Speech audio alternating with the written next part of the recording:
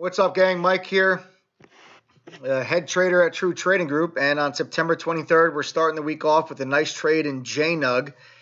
A slow day today, guys. September in general has been a slow month so far.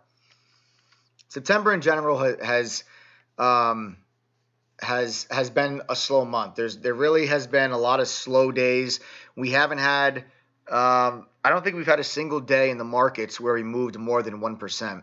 And we had like, I don't know, 10 or something like that in August. Excuse me. Sorry about that, guys. So, coming into the day here today, it's like, I just don't really see much here in the SPY. It's tough for me to say like to have a directional trade in the overall markets here. We just kind of triple topped out at the all-time highs. You can see here 1 top, 2, 3. Now we're pulling back in.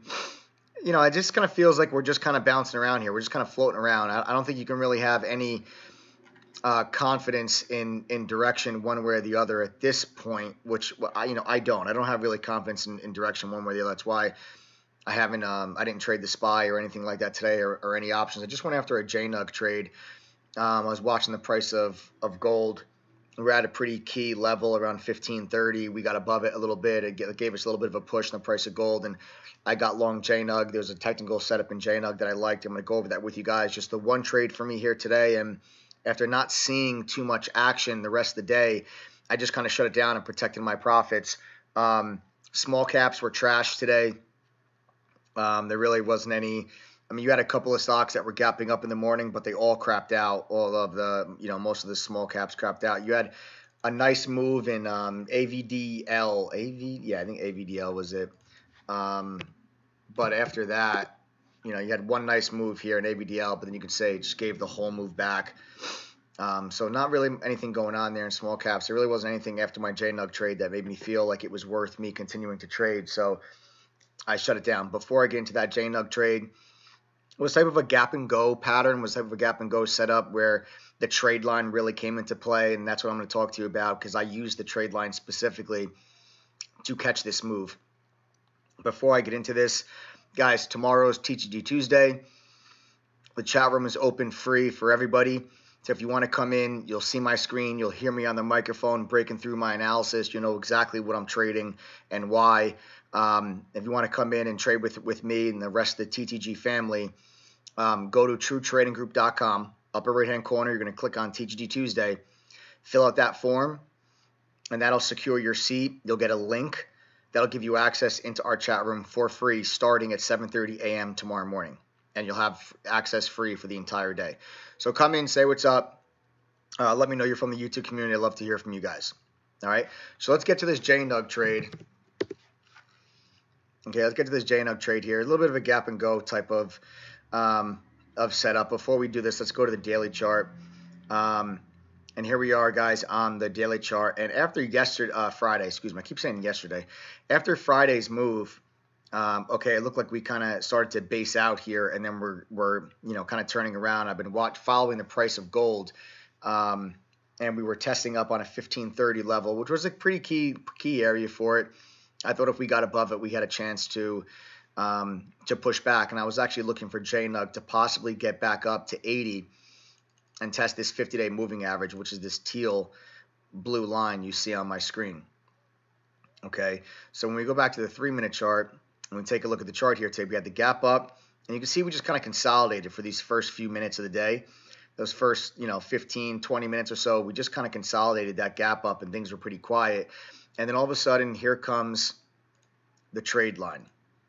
Okay, we came into the trade line. We never even got down here to test that initial opening low. Trade line came up, held it, pushed us back above VWAP.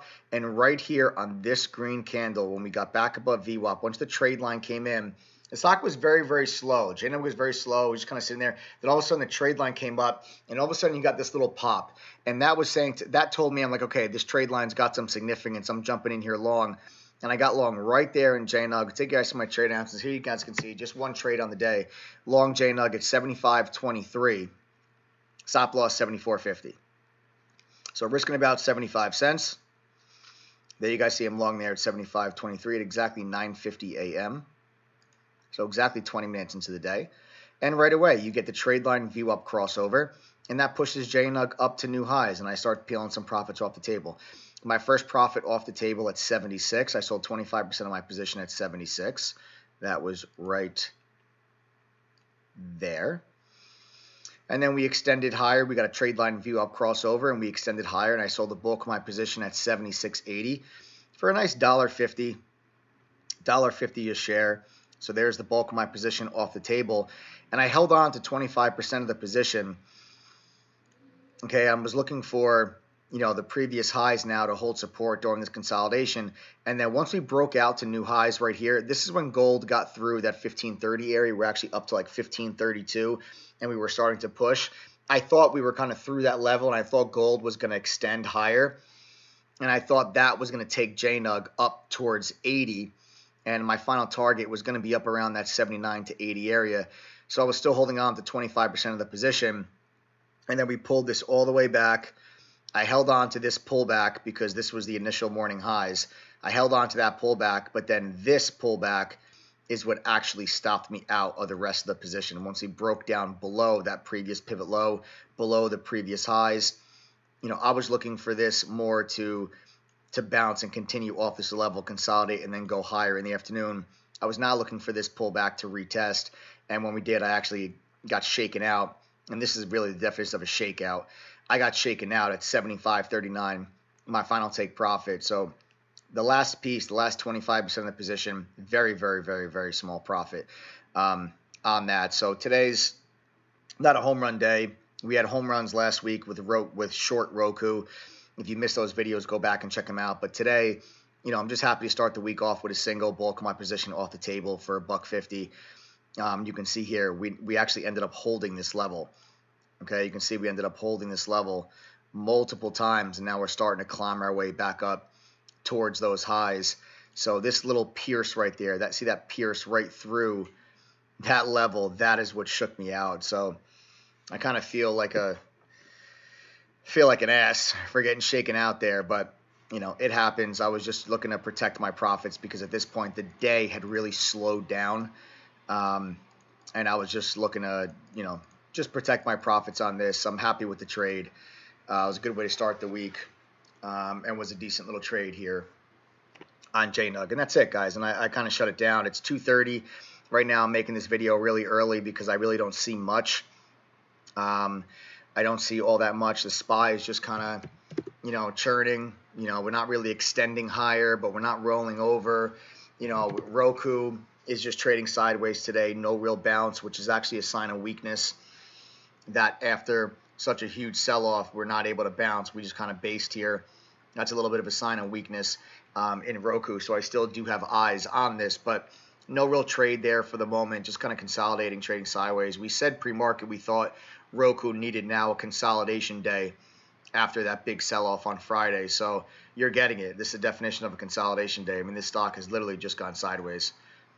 So we'll see if maybe that gives us a directional trade in the afternoon, but I'm going to play it safe the rest of the day, protect my JNUG profits.